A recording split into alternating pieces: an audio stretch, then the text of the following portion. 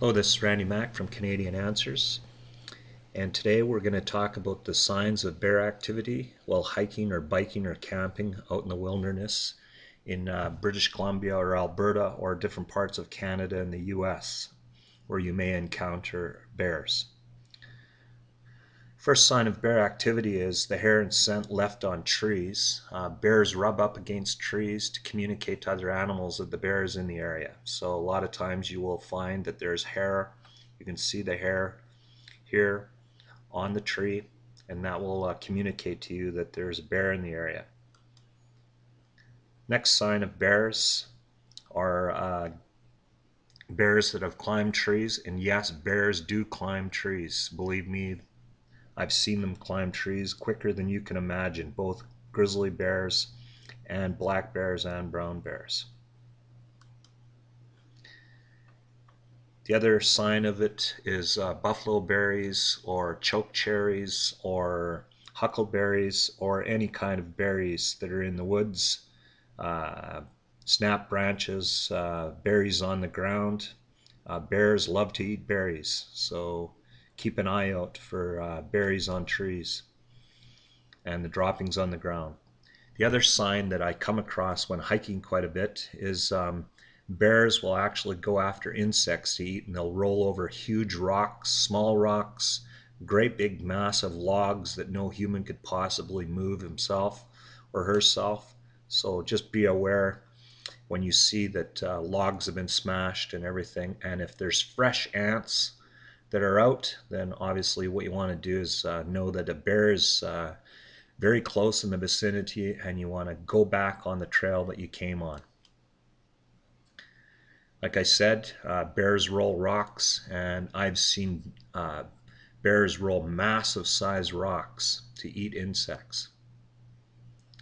The other sign is they dig holes to find plant roots and grubs, so keep an eye out for fresh digging holes.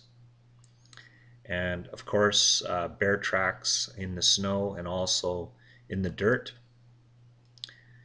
This is bear tracks for grizzly bear tracks, and you'll notice the size of it when you see it. It definitely will make your hair stand on end. This is black bear tracks along wet gravel road. Notice the difference between the grizzly bear track, as the size is quite different from a black bear track.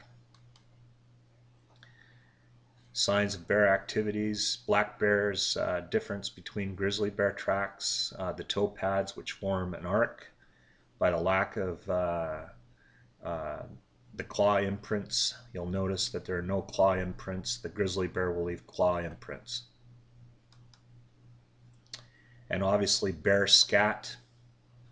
If you've hiked quite a bit like I have, sometimes you'll see bear scat along trails, and sometimes it's a size that your hat couldn't even cover it. In early spring and summer, bears feed on vegetation, so the bear scat is going to look a little different than the berry scat. And the other signs of bear activities, ravens, magpies, and crows will look for animal carcasses, and you want to be aware of this. And animal carcasses, anytime you come across an animal carcass that has fresh meat on it or that, be extremely cautious. You're in bear country, and what you want to do is you want to back up on the trail on the way you came in.